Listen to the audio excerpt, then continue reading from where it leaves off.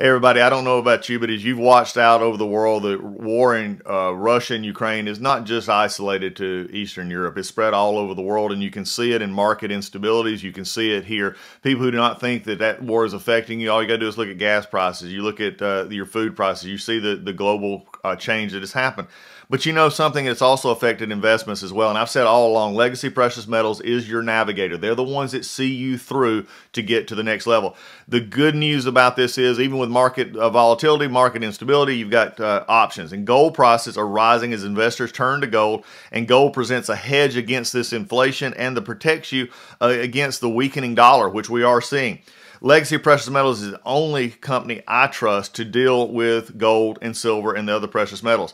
You need this investment. You need this as part of your portfolio to keep you buffered from what we're seeing in the world. War and volatility in the market. This is where you need to be. Call Legacy Precious Metals today.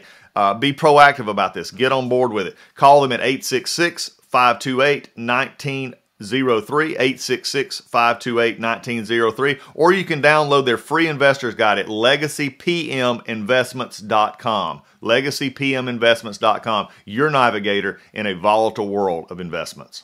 You want to listen to a podcast? By who?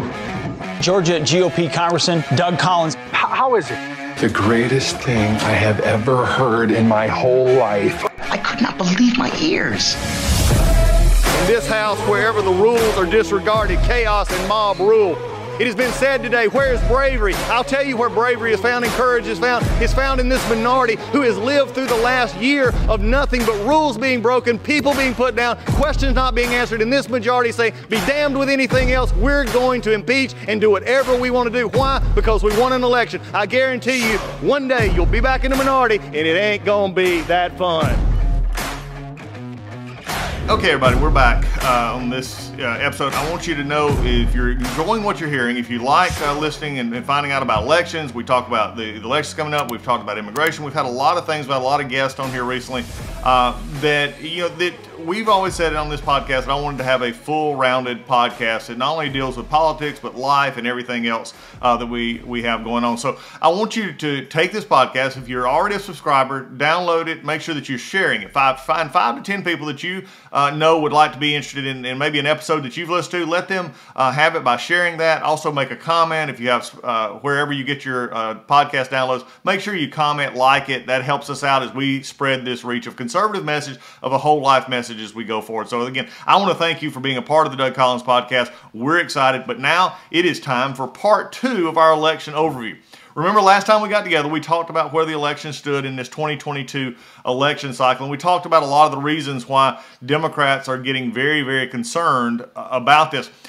To add on to that, before we get into specific elections, and I told you we're going to dig into some of the specifics around the country in these election races, I want to share some more information. It started to come out, and we're starting to see a bigger concern from Democrats, not just the 2022 cycle. They're concerned about the 2024 cycle, and they're looking ahead because, as I shared in the last episode, one of the things that you have to deal with is the Senate itself is up every a third of it is up every 2 years. So a turnover or those are in an election cycle. What the senators say, they're either in cycle, they're out of cycle, or they're getting ready to go into cycle. So it's every 2 year is a third of the Senate is up. On this one, it looks like the latest polling are saying that it is a lean Republican election. 2024 is one in which it looks more of a also of a bigger lean Republican election based on the Trump voters, based on Biden voters, and based on where we're seeing it right now. So what the concern is among Democrats right now, and we're just laying this out there, is that the fact that if they look at 2022 and they lose the House by a fairly large majority and they lose the Senate by 4 or 5 seats, there is a possibility that a Republican, probably Donald Trump, being reelected in 2024 and having the possibility of having a veto-proof Senate.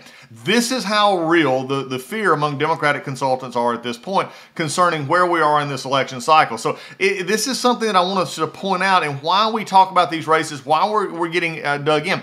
But it's also for a conservative out there. If you're listening, do not, and from my perspective, those are the things we want to see, but do not get complacent. The worst thing that can happen right now is we get complacent from a conservative standpoint, saying that, oh, you know, Joe Biden is bad, Joe Biden has done this, the Biden administration is terrible. I mean, we start looking at all the problems of inflation and the things that we talked about just the other day that are dragging down Democratic prospects for this cycle. But if we simply depend on people assuming people know this is happening and assuming that we're not, you know, that we're just going to win, and we miss those bread and butter issues that we talked about, like we have seen that have worked across the country, where parents' rights, those issues around schools, the issues around critical race theory, the issues around gender equality, these things that are creeping into our classrooms, and where you have the issues that are developing among parents being taken out of the educational loop. These are kind of things that people are wanting to find out. They're wanting to find out about inflation. They're wanting to find out, you know, how do we make the economy better without raising the inflation rate, the interest rates that they become to depend on. These are the issues that we're going to have to focus on if conservatives are going to take the 2022 cycle, win the House, win the Senate, and then be in a great shape for what would be coming up in the 2024 cycle, again, which will be a presidential cycle, and we do all this over again, as you would have sensed. So before, I just wanted to lay that back out because this is important, and especially as we talk about some of these states, turnout is going to be key, and this is what we saw happening. I spoke about this the other day on the podcast, was that if conservatives don't show up, that we can lose. We saw that in Georgia in January of 2021, where Republicans in some of the most conservative districts did not show back up in 8 to 10 to 15% margins, which easily cost David Perdue his Senate seat and could have possibly cost Kelly Loeffler that race against Raphael Warnock. So this is where we're at right now. I wanted to give an update. We're going to do this again later as time gets a little bit closer. We see some of these primaries get out of the way, and then we're going to be talking specifically more primaries today and not the general election, but I'll also give sort of a brief preview of where this is headed. So let's just dig right in. First up, Arizona. Arizona is a pivotal state. Arizona has also been one of the states that has been at the center of the election integrity fight. This has been one in which there have been numerous problems that have been documented out of Maricopa County in the last election cycle, and it has just caused a stir out there with the Republican Party, with the legislature, and the back and forth that has been going on there. Now, one of the key elements in most all of the races we're going to talk about today is the endorsement or lack of endorsement from Donald Trump. These are going to play heavily in these cycles as we go through, and this is something we need to be aware of and how they're playing in these different states. To make it very clear, Donald Trump is a very large force in the Republican primaries. He is still the most sought after endorsement. He still moves voters. He has a large contingent. But what we're also seeing is that in some of the races, it is the candidate is playing as much as the endorsement. So let me put it in the perspective of this. If you have a race in which Donald Trump endorses a candidate that is already well liked, I'll use an example here, Herschel Walker in Georgia, it makes a almost unbeatable team in which you have the President Trump endorsement, you have the popularity of Herschel Walker to start with, already with name ID. He's an icon in the state from his football playing career, still getting used to the political aspect. But if you combine those two together in a Republican primary, it's almost unbeatable. However, we are seeing in some of the different areas that the endorsement helps, but is not the determinant. So if the candidate is not liked, or the candidate is not out doing what they need to be doing to make sure that these elections, that they're winning their election, they're raising the money, they're doing the things that candidates do, then it shows that it may not be the only determinant of election, that the endorsement will help, but it's not the only thing that they need to deal with. So as we dig in here, this is important because Arizona is a place in which we're seeing a lot of movement. Now, this is the Mark Kelly seat. This is the seat that Kelly won in the special election out there in the last cycle. He is the husband of Gabby Giffords, the former congresswoman who was shot. They have raised a ton of money out there in this race. And what we have seen up until now was Mark Kelly playing more with the Biden administration, much more on the very acquiescent to the liberal policies. He was going along with Build Back Better. He went along with the transportation bill, the stimulus package last year on COVID, really sort of playing the team role in that. Lately, however, as the polls have been getting closer, he is, depending on the polls you're looking at right now in Arizona, you're looking at Mark being up, you know, in an overall perspective, looking probably up around 8, 9 points. It's been a while since that has been polled between Republican and Democrat, but he's been up 5 to 6, all of which can evaporate once I believe there is a Republican candidate primary. The primary ends there. Now, Mark Brovovich, who is the Attorney General there, received what most would not want to receive in a Republican primary in the state of Arizona. He received, just in the last few days, received a anti-endorsement from Donald Trump. In other words, Donald Trump was not happy with the way that he conducted the after-election counts, how he conducted the recall, how he handled the ballots, how he looked in the investigation, and all the things of the problems it saw, but then did nothing about it. So, in essence, what Donald Trump did was say, look, I'm not endorsing this guy. In fact, I'm encouraging you not to be a part of him. Blake Masters, some others out there who are running in this race. It will be an interesting to see how this comes to the layman. Again, it's still just a mixed bag right now as we come through Arizona in this Senate race. Why is this Senate race important? This is a flip seat. This is one in which it's a Democrat seat that is a vulnerable Democrat seat that can be used to flip off of this 50-50 majority of the Democrats, given the fact that they have the vice presidency. And that is why that you're going to see a lot of money poured into Arizona to try, from the Democrat perspective, to keep Mark Kelly going. Now, but the Republicans are working very hard to make this not happen. It's going to be interesting now that with the latest polling that came out showing Abramovich in the lead here with over Lamont and Masters, how this negative endorsement from Donald Trump will play. We'll just have to see as that goes. Now, there's also a heavily contested governor's race out there that's from the Republican perspective that you need to pay attention to as well, because Kari Lake, who is in the lead now at 29, is a Trump-endorsed candidate for governor. Ducey, Governor Ducey out there is not running again through term limit expiration there, and chose not to run in the Senate race out there. So this is an open field. Lake is winning that one right now in the early primaries we go. This primary, though, however, is not till August 2nd. Let's put this in a mindset of things that are coming up in August 2nd. You're still about 4 months off. That's an eternity in electoral politics, especially primary politics. So it's going to be interesting just to see how that one will come out over the next little bit.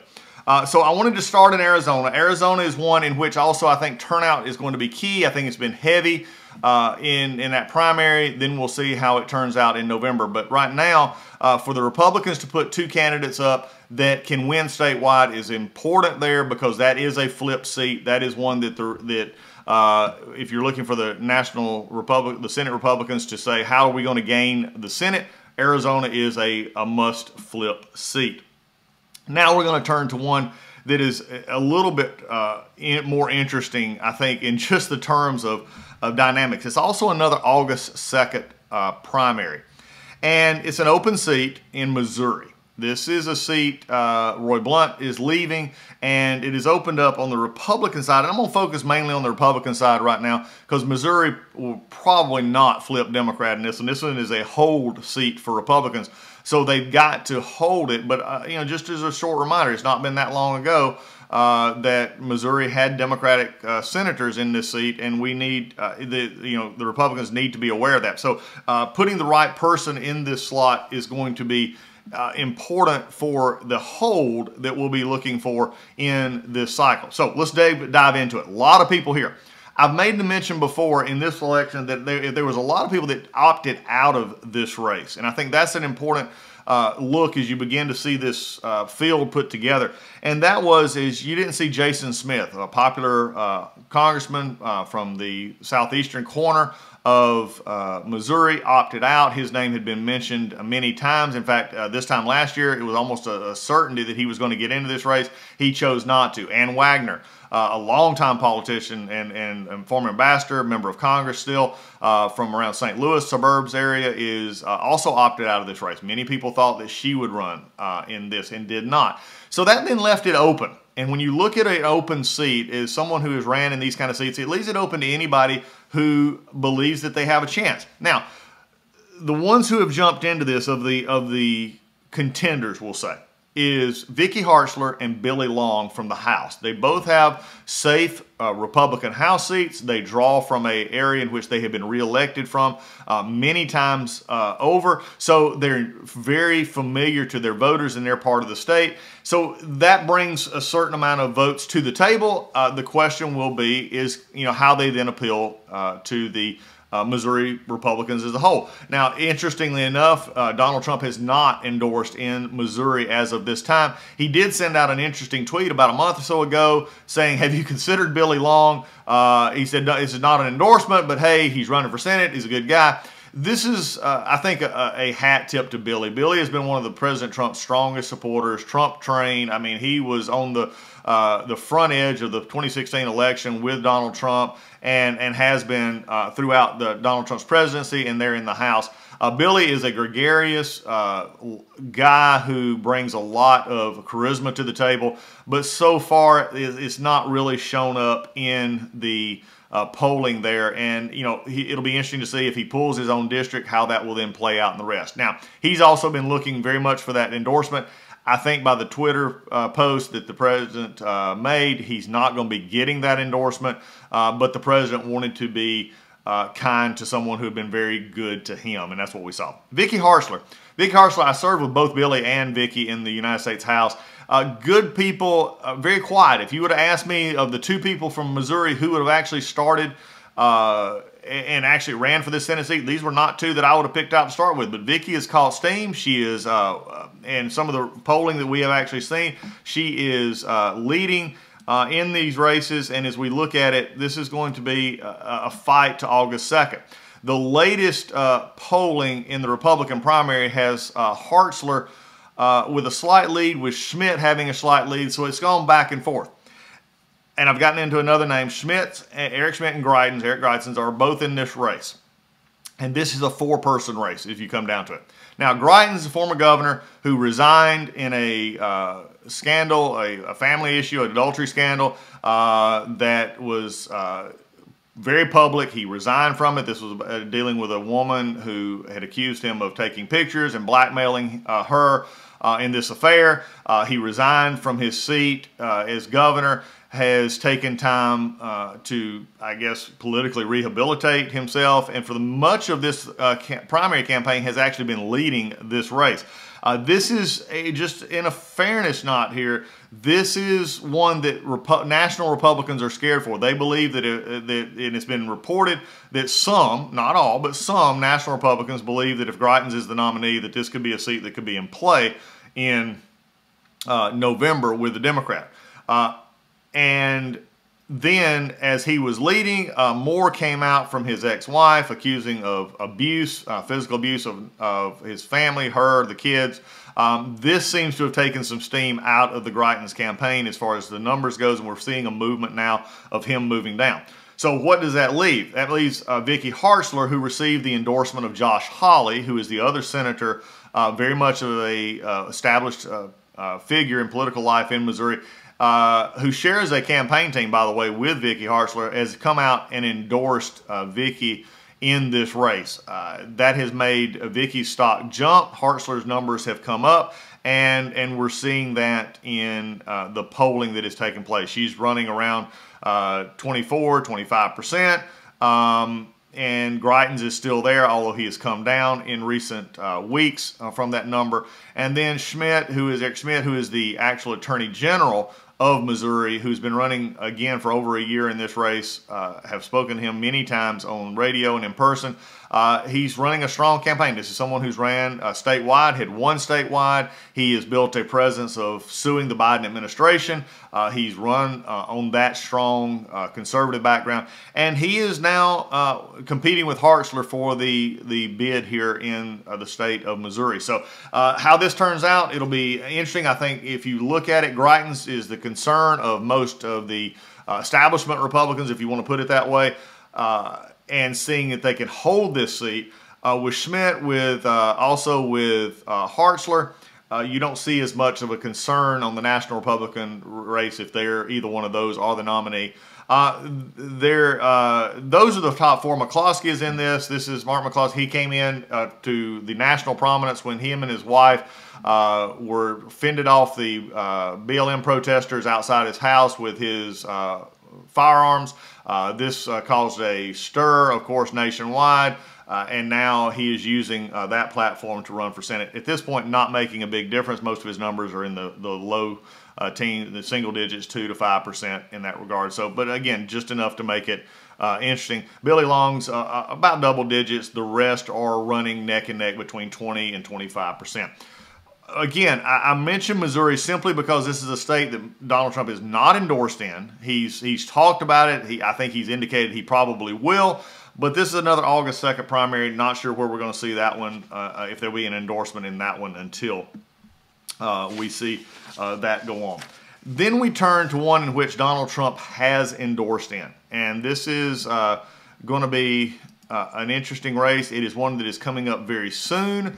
And it is one that has been filled with a little bit of controversy. It's been filled with controversy simply because Donald Trump has inserted himself into it.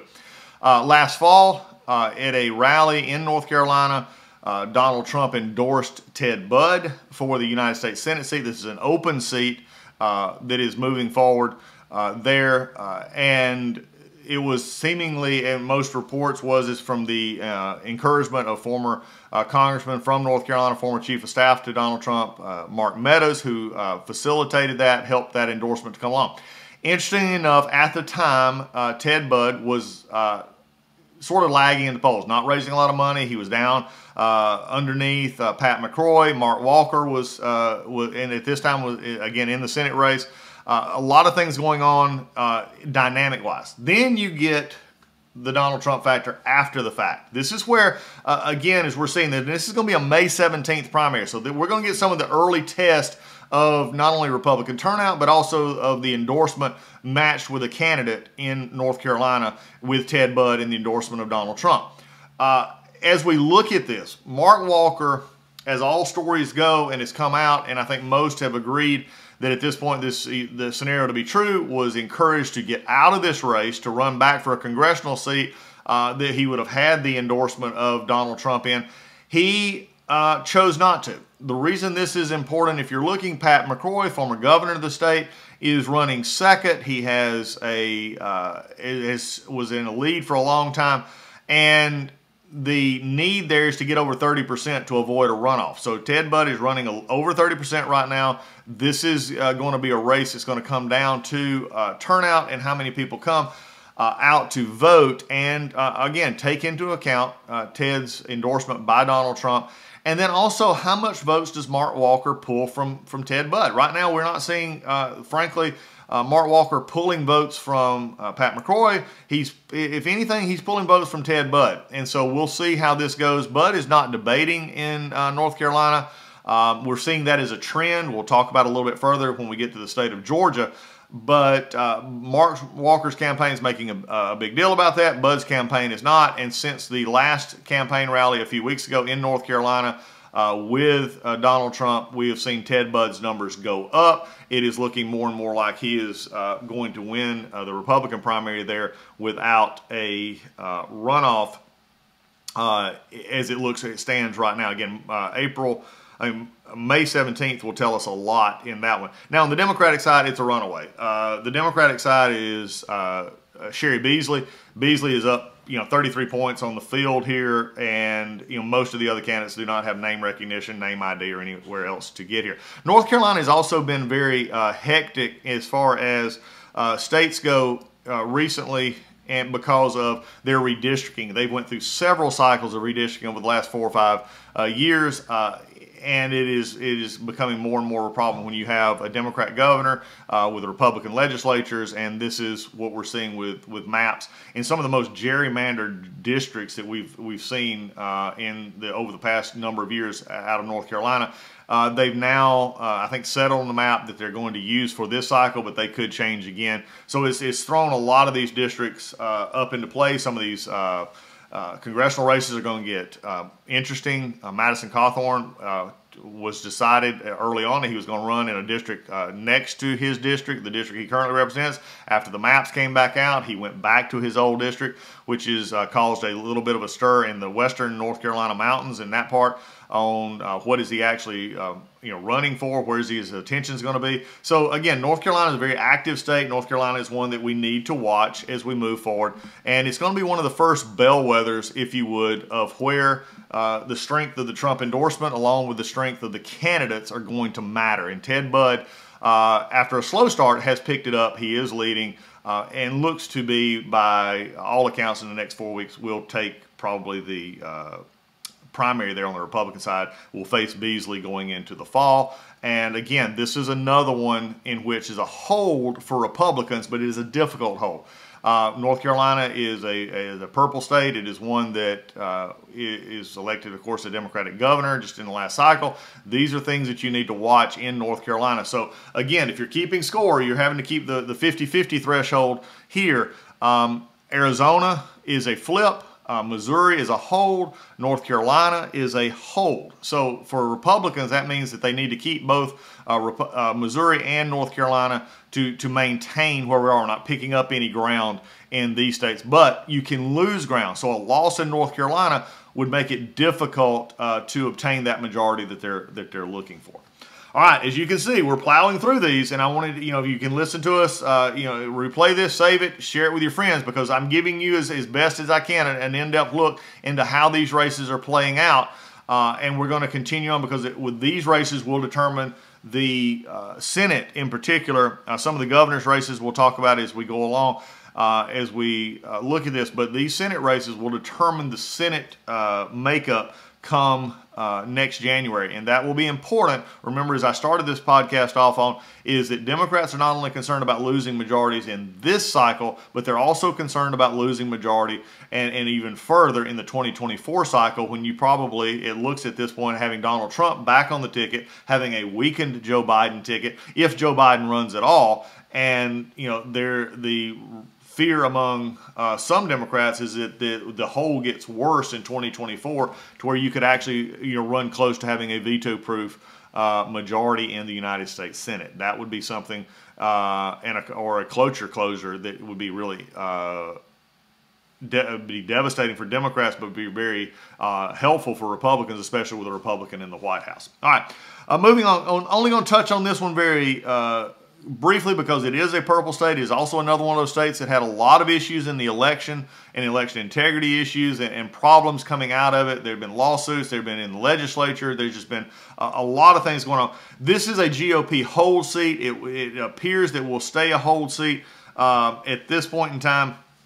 Ron Johnson is running for his third term. Ron Johnson is always seemingly one of those tough races, and no matter when he has run, he ran 6 years ago. People were not sure he was going to win. He did win 6 years ago. Now he's back again running.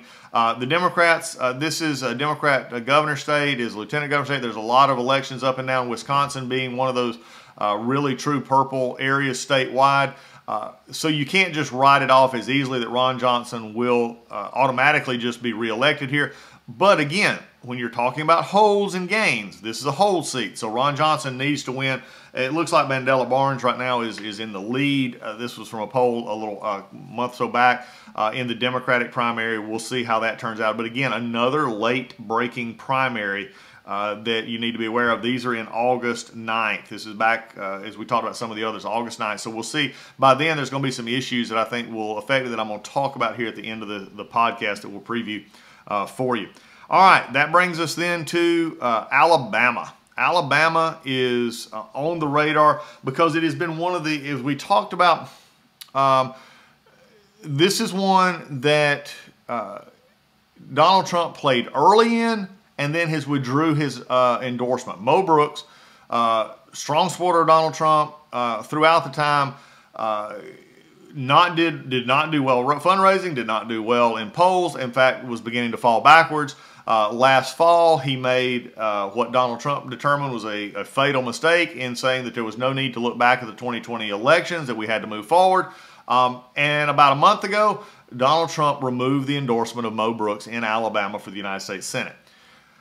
Now we'll see. He was third in the race when this happened. Nobody expects him to pick up momentum after losing this nomination, but you can already sense the bitterness in Mo Brooks since then. But then that brings this race down to two people, Katie Britt and Walcott, who is a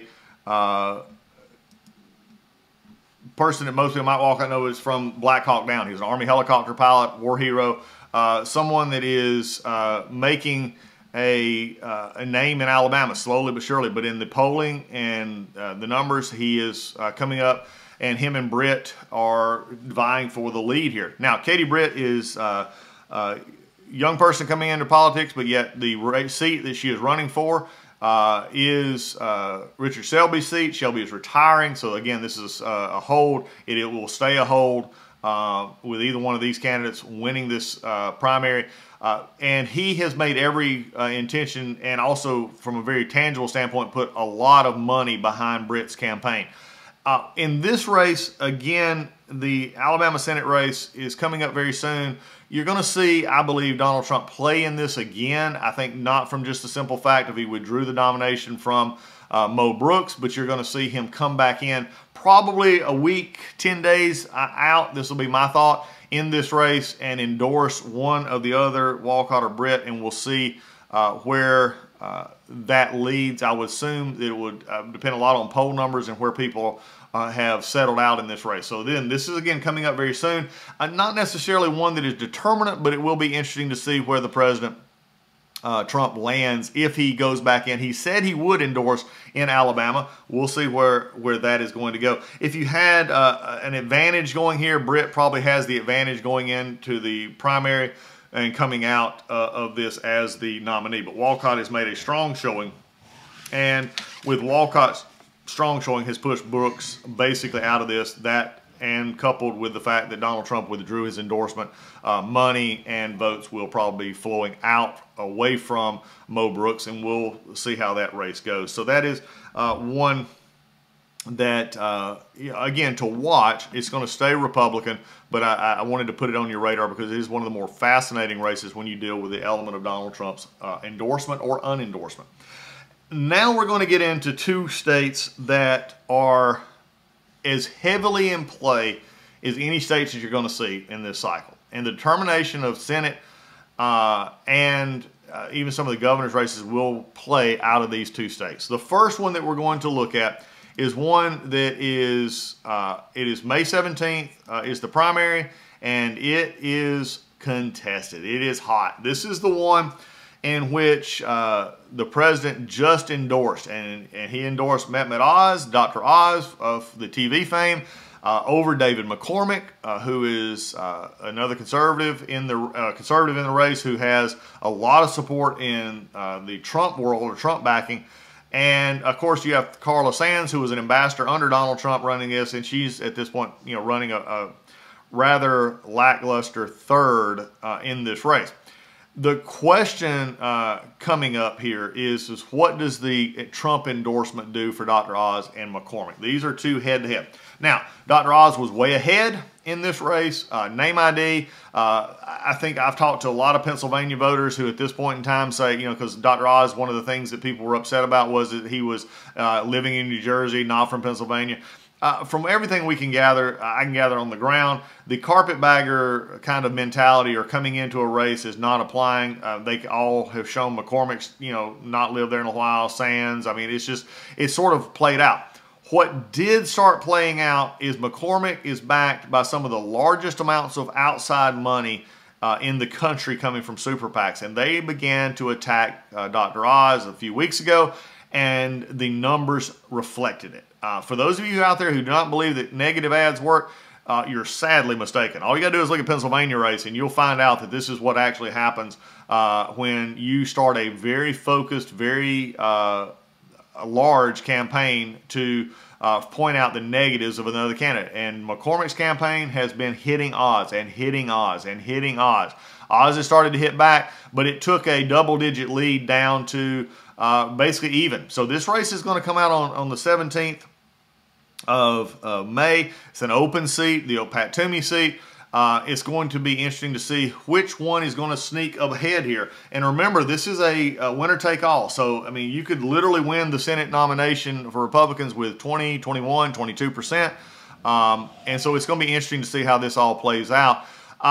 Inside advantage, I think the Oz endorsement from Trump is going to help. But when you've seen the backlash online, you've seen the backlash from conservative activists who were very upset at Donald Trump for endorsing Dr. Oz in this, for his past comments, his past statements on a variety of issues, from transgender to the president and former president himself and others. And in usual statement, when he did endorse Dr. Oz, he made us he really clarified the fact that he had not said things good about him in the past, but that he had learned, that he had seen the way. So in other words, Donald Trump believing that Dr. Oz is going to be the kind of Republican he would want to endorse. A lot of people, though, who are working for McCormick, who have ties, heavy ties to the Trump administration, were disappointed that he would weigh in on this race and endorse Dr. Oz. So again, I can't say enough about how this one is going to be an early test of that Trump endorsement. You have two very well-funded candidates. You have Trumps who have candidates who both have their own strong base. They're both campaigning hard. They're both on TV. And so what's the determinant? Could be this Trump endorsement. So I think if you look at this right now, the Oz endorsement from Trump is going to give him a slight advantage. We'll see how these last few weeks play out in Pennsylvania. Now, I don't want to leave Pennsylvania, though, without touching on the Democrat race, which has been very interesting. One of the issues that we talked about having with the Democrats is their policy issues of the far left, and basically very progressiveness is not matching up with a lot of the country. And in that, you got Fetterman and Lamb, John Fetterman and Connor Lamb, for the most part, who are running in this primary. Fetterman is way out in front right now. And Fetterman is, if you go to most, I've talked to some Democratic consultants, they would tell you that Fetterman is going to be the harder one to try and keep this seat in some ways. Although Pittsburgh and Philadelphia and other parts of the state will go heavily for the current lieutenant governor, it is a race that is going to stretch the Democratic Party faithful. We'll see how the Pennsylvania is not a New York, it's not a California, it's not an Illinois. They're going to have to see how a Fetterman would play. Although he is one statewide, he's now going to have to play on a different stage. Connor Lamb came out of the Pittsburgh area, very well funded. He won the House seat. He has been one of the consistent, more moderate blue dog Democrats, if you would, which seemed to would have played in the state of Pennsylvania very well, but so far it is just not. Fetterman's money advantage, his notoriety, and others have just played, and he is well on a double-digit lead right now in this Democratic primary. I do not see Lamb overcoming that, and it sets up an interesting race, whether it be Fetterman and McCormick or Fetterman and Oz. That one is going to be a one to race. Also, the governor's race up there is getting tight. As we look at these. So, and when you look at the governor's race in Pennsylvania, again, same kind of dynamics working there. This is an interesting part. Mastriano, who is Doug Mastriano, has come from basically out of nowhere to lead in some polls in this race against Lou Barletta. Lou was a former congressman, a friend of mine when I served in Congress. Mastriano was very instrumental in the election issue and integrity issues in Pennsylvania, and has used that to his advantage in this Republican primary. Lou Barletta campaign seems to be sluggish, not moving as well. The president has not endorsed in this race, and most people feel he will not probably endorse in this race. Although he is close with Lou Barletta, who's very close with him early on in his presidency. Mastriano was with him in the election integrity issues and his side of the story in Pennsylvania, and pushing to make sure every vote counted and every vote was legal. So I think you'll see Donald Trump stay out of this one. This sets up an interesting, like I said, development on May 17th. You're going to get some answers nationally on May 17th on several of these races as we go forward. That brings us to the last one, and the last one is Georgia. I know a lot about this one because it is, of course, something that I have done. I've run statewide here in the Senate. I've been in the Congress for a number of years. This race in Georgia, the Senate race, is frankly, unless something drastically changes, all but over. Walker will win. It looks to be in the position to win the Senate Republican primary. Gary Black, a great candidate, a good friend of mine who I have supported in this race, is just not been able to get the traction. He's tried his best. He's done what he can. At this point, the numbers are just not moving. And there's several others in this Senate seat primary that all have been a very, sort of attractive. They've been not sort of, they're attractive candidates, but have not been able to overcome the popularity of Herschel Walker in this state, the former, Heisman Trophy winner, the former running back from Georgia. But Latham Sadler, Kelvin King, others, Josh Clark, have just not been able to cut into it. The interesting point here, though, and I think that has many Republicans worried about this race, is this is a race against Raphael Warnock. Raphael Warnock is an incumbent. He won the special that I was a part of 2 years ago and has amassed a massive war chest and is just simply waiting at this point to see if it is Herschel Walker. I think most Democratic officers will tell you they want it to be Herschel Walker. Herschel Walker, like Greitens in Missouri and others, have issues in their past of domestic violence and other things that he has attempted to address. But when you put a lot of money behind these things, you will just have to see how the public will respond to it. So his popularity head-to-head with Warnock, right now he's winning, but the Democrats have not started attacking Walker. Most of his opponents have not had the resources to do so in a large way, but you'll see that happen. So it's shaping up. May 24th, another big day here. This is, Walker is, of course, endorsed by Donald Trump. That is, again, as I said earlier in this podcast, you tie a popular candidate with the endorsement of Donald Trump, very hard to beat in a Republican primary. Warnock does not have anybody really to face, so this is setting up to be a Warnock-Walker November. Walker has chosen not to debate. He's chosen not to appear on stage with any of the Republicans. He shows his interviews very carefully.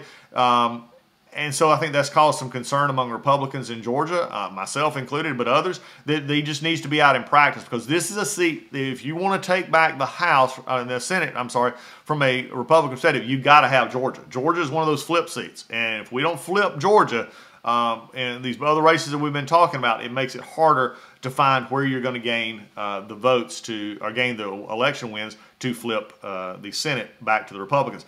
Now, the other race in Georgia, there's several races. Donald Trump has endorsed heavily in the state of Georgia, endorsed 7 candidates in the state. One is David Perdue, who's running against Brian Kemp. Brian Kemp's the incumbent governor. At this time of the race, you would never expect an incumbent governor in a state like Georgia, which is doing well financially and other reasons, to be under the 50% threshold for a runoff. And so far, consistently, Brian Kemp has been under that number with David Perdue. He is leading Perdue at this point double digits. Trump's endorsed David Perdue. The race, Perdue has not had the financial resources that Kemp has had. Kemp has been on the TV. He's been able to use his position as incumbent governor in the state legislature in the legislative session to maintain that. But this race will get very interesting if that on May 24th it turns into a runoff between David Perdue and Brian Kemp, in which all eyes of the world will be on this. Donald Trump, this is one of the races in which he has done something unusual. He has actually laid in a $500,000 buy gift into the Super PAC supporting David Perdue. So we'll start seeing that money flow out. You'll start seeing how this race will affect. This one is a race to the runoff. If Brian Kemp can avoid the runoff, of course, then he goes into the fall to face Stacey Abrams. If he gets into a runoff, then it's going to be a lot harder, I believe, for him to keep the nomination, and would put Perdue in the race with Abrams in the fall. Why is this important?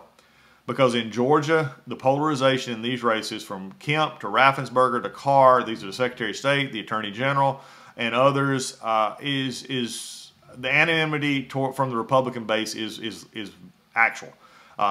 Brian Kemp, the governor of Georgia, went to Fulton County, which is in the city of Atlanta area, to a Republican Party meeting just over a week ago, and was basically run off the stage. He refused. He got very hostile questions and he gave back very choppy, very hostile answers, and left after 2 questions. It was something that did not look good, and we've seen across the state he has not been very well received in many, not all, but many of the Republican parties around the state. And he's chosen also at this point to sort of avoid the debate stage in a Republican primary. So the question will be, will Republicans who are very upset, and Donald Trump, who is beat in the message clearly that Brian Kemp is not the choice that he wants, that Raffensperger and Kemp and Carr need to be defeated, and this primary, the question is what will happen after the primary on whoever wins going into the fall. And if Kemp happens to pull this off, how will that then motivate the Republican base to then get out and vote in November? This is going to be one of the keys.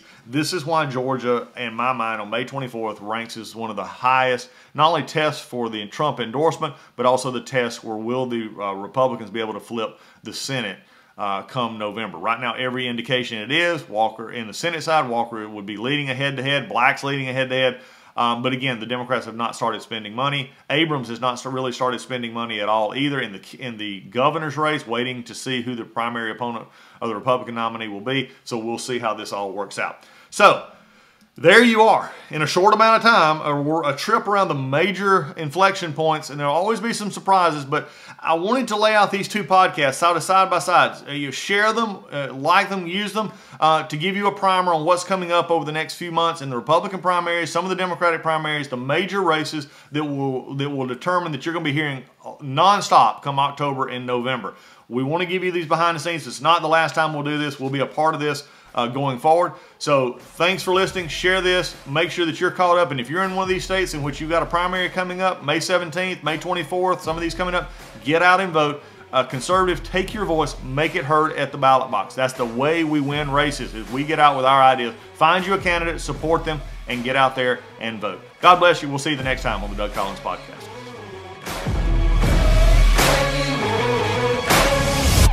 In November of 2020, the Democrats were up to no good. You know, they were trying to win an election, but they were doing it the wrong way. They were planning to pull off the greatest scheme in election fraud that had never been seen before. They didn't think anyone would catch them, but guess what? They got caught. Find out what they did and how they did it in the new documentary film called 2,000 Mules, directed and narrated by renowned filmmaker Dinesh D'Souza and executive produced by Salem Media Group with research from TrueTheVote.org.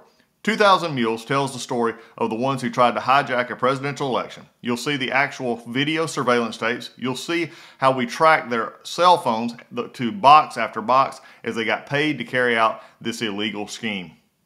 Watch the movie and decide for yourself. Attend a limited release premiere of 2,000 Mules on May 2nd or May 4th. Now remember, these are the only 2 times it's going to be in the movie theater, so if you want to watch it with like-minded folks, these are the 2 dates that you need, May 2nd and May 4th. In fact, you're going to even get to see it before the exclusive premiere at Mar-a-Lago later this month, so I want you to be ready for that. But May 2nd and May 4th, check out your local listings and get your tickets today at 2000mules.com. And that's the number, 2000mules.com. You will not want to miss this. This is some groundbreaking stuff by one of the Salem faculty members, Dinesh D'Souza, and the Salem Media Group, 2000mules.com. If you want to see that in the movie theaters, it's May 2nd and May 4th. Go and get your tickets at 2000mules.com. Hey everybody, it's Doug Collins. I can't wait to tell you about a new partner here on the Doug Collins Podcast, Healthy Cell. HealthyCell.com. You can go to their website. They are reimagining the way that we take vitamins. I mean, look, you don't still listen, you know, for the most part, record players or for the vintage side. You look at for old time, you don't listen for the crispest, clearest. There's things out there that you get right now that have updated in the future. And we're still taking vitamins like we did back in the 1930s. This new technology, this new product from Healthy Cell is a microgel that takes your vitamins, puts them in a gel form. You can take it straight out of the pack. You can mix it in water or your favorite food, but it gets into your system so much quicker. 165% better absorption through this microgel technology. And believe me, the more you get in the nutrients into your body, the better you're going to be. They have a full product line. I take these medicine, these Metagel packets. They are amazing. We have been on them now for a little over a month, and I can tell the biggest difference. I've taken vitamins most of my adult life. And the way these work is just something that I don't think that you can find anywhere else. Again, it's healthycell.com. You can go /Collins or use Collins in the promo code to get a 20% discount. You don't want to miss this. Please go check out their website, healthycell.com. Microgel for these vitamins that are the best thing out there right now to keep you healthy and listening to the Doug Collins podcast. Hey everybody, I just want to talk about sleep.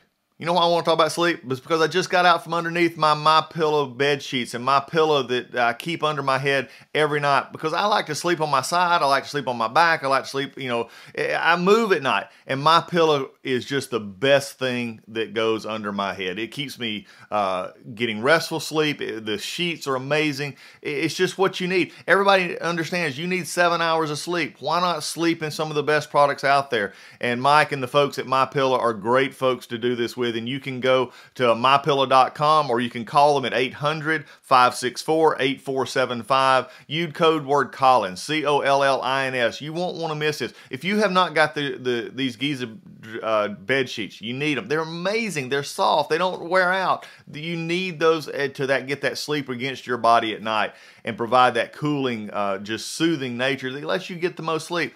But they're not just about bed sheets and pillows. They also have the My Slippers. Amazing. I've talked to you about it before. I don't wear slippers, but I do wear My Slippers. They're amazingly comfortable. You can wear them outside. You can wear them inside. Great products. You've got towels. You've got all kinds of stuff. Go to mypillow.com. It's spring cleaning time. It's springtime to get out there and try and buy new things. Replace some of your old stuff. You'll want to replace your towels. Get some other products for your bedroom.